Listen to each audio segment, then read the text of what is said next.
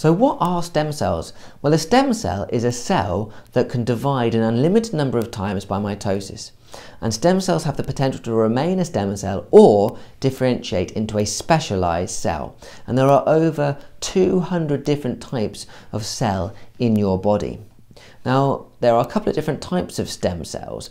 There are zygotic stem cells. Now, these are taken from early embryos, usually sort of 1 to 3 days old, no more than 16 cells. And these have the ability to differentiate into any type of cell. All those 200 plus types of cells can come from zygotic stem cells. So we call them totipotent.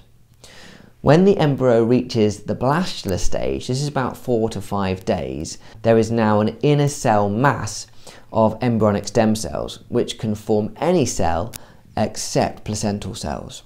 And these cells are called pluripotent stem cells.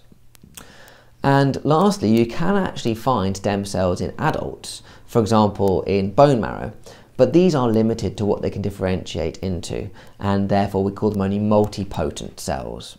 Now, the best source of stem cell scientific research are from the leftover embryos after in vitro fertilization, or IVF.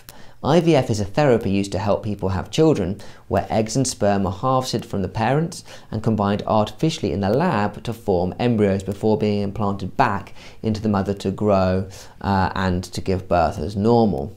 Now, when you do IVF, you always make more embryos than you need in case it doesn't work.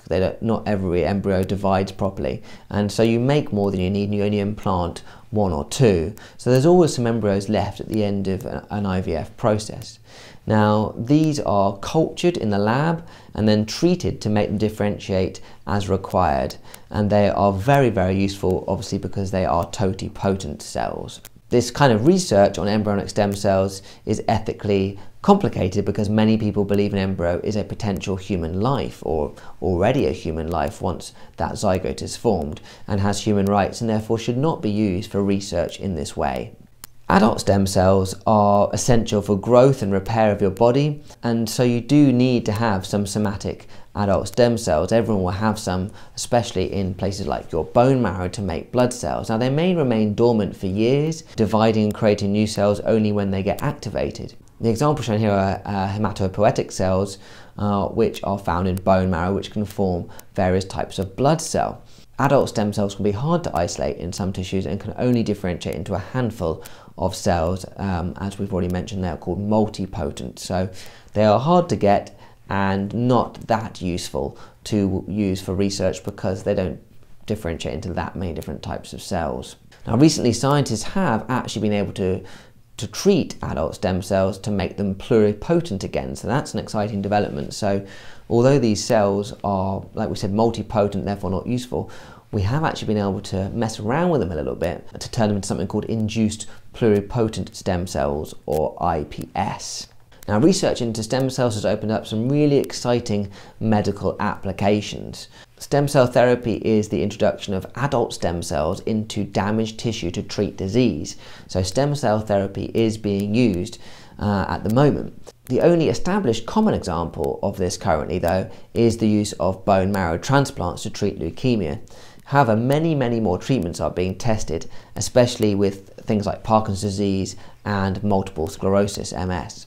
It is also hoped that in the future, organ transplants from donors could be replaced by growing whole new organs from patients' own stem cells. This would remove the issue with organ rejection and the need to take huge quantities of immunosuppressant drugs for the rest of your life.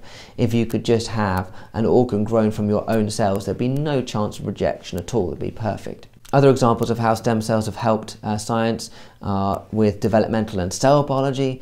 Studies of the characteristics of stem cells have allowed us to discover more about cancer cells and how cells develop and differentiate in an embryo, which is very useful. They've also been very useful with drug and toxicity testing. The importance and benefits of using stem cells as a tool for testing chemicals and new drugs is really important. And also with gene therapy. Gene therapy can be performed on stem cells like bone marrow in the treatment of SCID, making the resulting treatment longer lasting.